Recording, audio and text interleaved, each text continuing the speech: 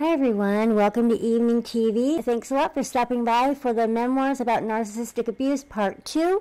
If you have not seen Part 1, I will link it below. Keep these videos from getting way too long. I just need to jump right in and get started. This is What My Bones Know by Stephanie Fu. This is a story purely of child abuse. She is a child throughout the story. She's got, and it's called A Memoir of Healing from Complex Trauma. That's what this one is. This one says A Memoir about Self-Worth. This one says The Essential Handbook for Escaping Toxic Relationships. This last one we just got Healing from Narcissistic Abuse and Complex Trauma. So, you know, it's really a sign of the times that we can have books with a subtitle like that and people understand what it is and anyone will want to read it. So that's pretty amazing. That's a shift in just, you know, the last couple of years. This woman is an Asian American. I think she's from Malaysia. She was just really abused. She's an only child, really abused by immigrant parents and who divorced, and basically she eventually was just abandoned. Like, the dad left the house and then the mom left the house, and when she was still a teenager and in school. By age 30, Stephanie Fu was successful on paper. She had her dream job as an award-winning radio producer at This American Life and a loving boyfriend. But behind her office door, she was having panic attacks and sobbing at her desk every morning. After years of questioning what was wrong with herself, she was diagnosed with complex PTSD, a condition that occurs when trauma happens continuously over the course of years. Both of Fu's parents abandoned her when she was a teenager after years of physical and verbal abuse and neglect. She thought she'd moved on, but her new diagnosis eliminated the way her past continued to threaten her health, relationships, and career. She found limited resources to help her, so Fu set out to heal herself and to map her experiences onto the scarce literature about CPTSD. In this deeply personal and thoroughly researched account, Fu interviews scientists and psychologists and tries a variety of innovative therapies. She returns to her hometown of San Jose, California, to investigate the effects of immigrant trauma on the community, and she uncovers family secrets in the country of her birth, Malaysia, to learn how trauma can be inherited through generations. Ultimately, she discovers that you don't move on from trauma, but you can learn to move with it. Powerful, enlightening, and hopeful, What My Bones Know is a brave narrative that reckons with the hold of the past over the present, the mind over the body, and examines one woman's ability to reclaim agency from her trauma. That is one piece that happens here, is that she does take a detour into traumatic abuse for Asian people that grew up in Asian families, and also immigrant families. So, because she believes that those were, you know, big factors in what happened to her. So she does focus on that at some point as well. This is more researched and than these other ones. You know, these other ones are, you know, more just anecdotal. This one is researched as well, but not nearly as thoroughly as this one. Okay, is Believing Me, a memoir, Healing from Narcissistic Abuse and Complex Trauma by Ingrid Clayton, PhD. Now, what's interesting about this person is that she did what basically I did. Back to school, because you need to learn about yourself and there's nothing out there. So you go back to try and figure out your own psychology. And that's what she did. She ended up becoming a psychotherapist. And I believe she lives in LA. What they have done is they've noticed the abuse right away. Like, this happened in childhood, she knew it was abuse, and she didn't go on to repeat it, you know. Same with this one. She has a nice boyfriend. As far as I know, Jeanette McCurdy didn't marry a sociopath like I did. So none of these have the repeated where you saw this person getting victimized and not fully understanding what's going on, which I think is quite common. And then before they know it, they've replicated it, and in their own life, in their adult life, now they've got a compounding situation, which is what I did. None of these do that. None of these have that in it. That might be a little bit misleading, I think, from what's maybe the norm.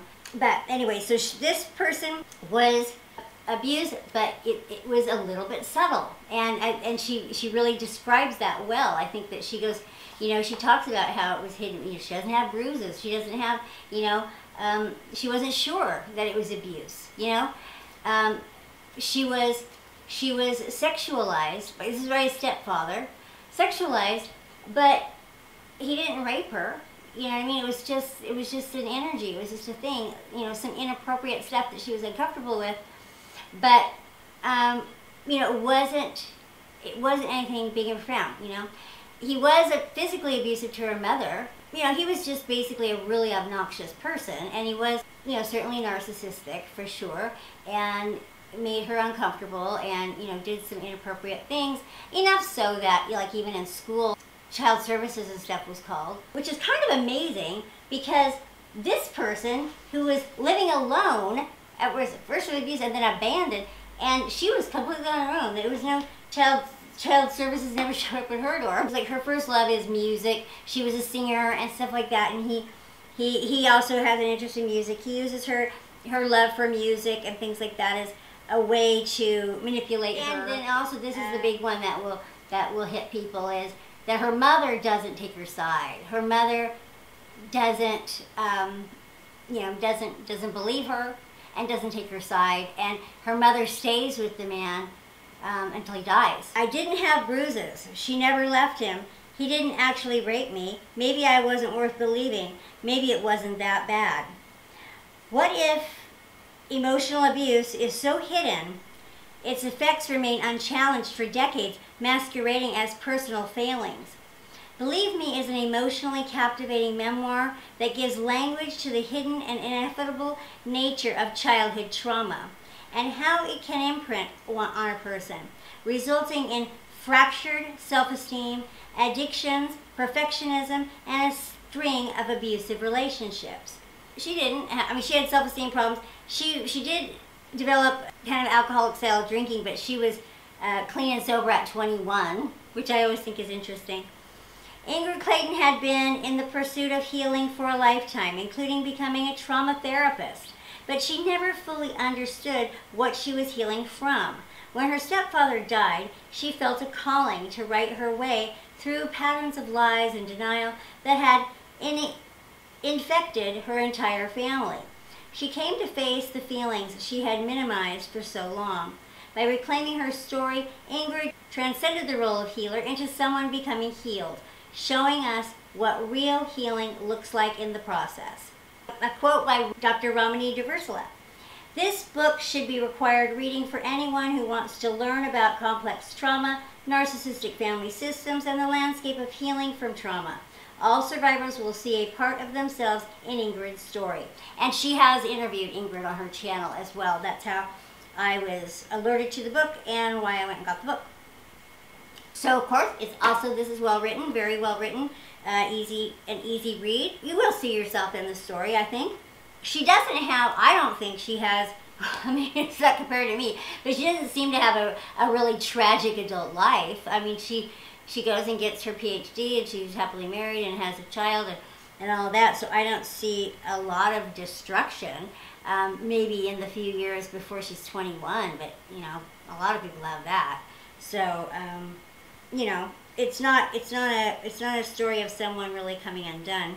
You know, and everything with her stepdad stops short of being really bad. Oh, he does kiss her once, and that was, you know, like a forceful thing.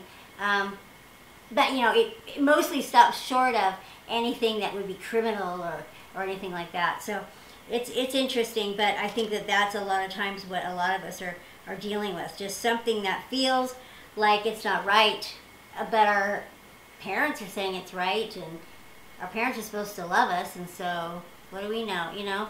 And as a child especially, you don't want to believe it. You know, you want to believe the lie. So if you have any way of talking yourself out of it, you will, you know, because who wants to believe that they're not safe, that their parent is exploiting them or abusing them or ignoring them or sacrificing them? We don't want to believe that. So anything we can do to not believe that, we'll do. But of course, that it's not functioning well for us when we're an adult, because by then, if you're still doing that, you stop trusting yourself, you don't listen to yourself, you lose your access to your intuition, and you become a huge target for abuse. You become very, very, very vulnerable to abuse, and you become codependent, and all of that stuff. And that's what, is very common for people who are like me, who don't know while they're in the abuse what they're in.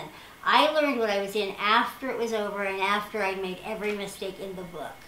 I was not aware of what I was going through when I was going through it. I was completely lost and totally like leading a lamb to the slaughter. I was completely powerless and helpless to do anything right.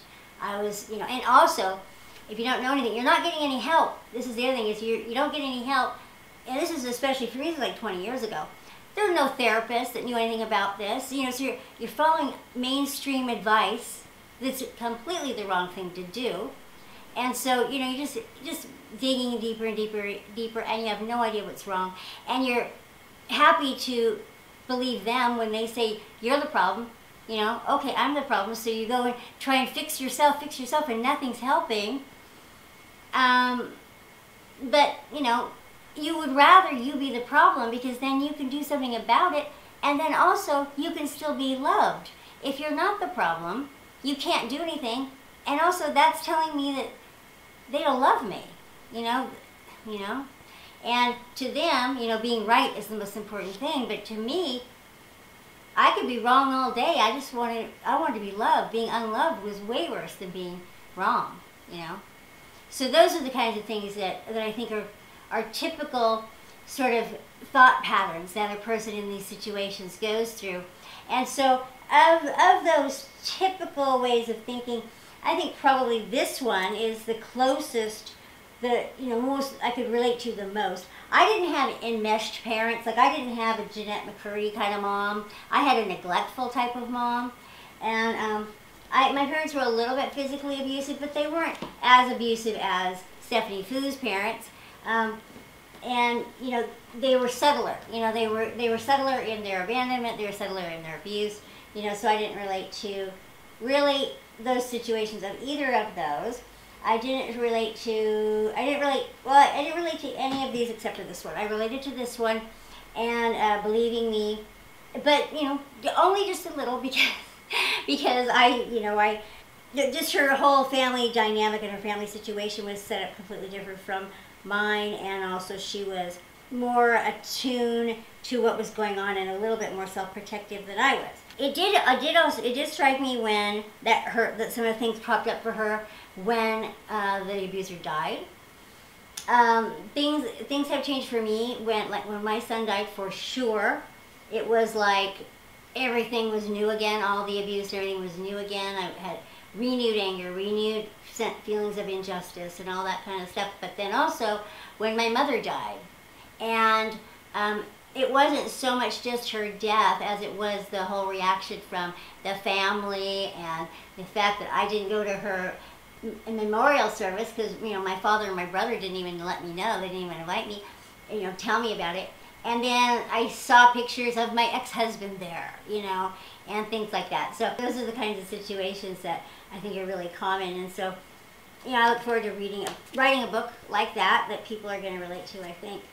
So anyway, so there you go. So that's 5 books. If you want to read a book about narcissistic abuse, there are a lot of abuse memoirs out there that are not that great.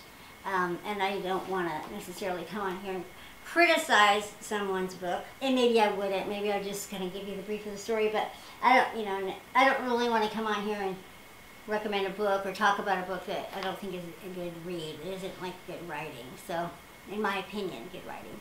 Alright, well, thank you guys for watching, and please give me a thumbs up and subscribe to the channel, and I'll talk with you later. Okay, bye.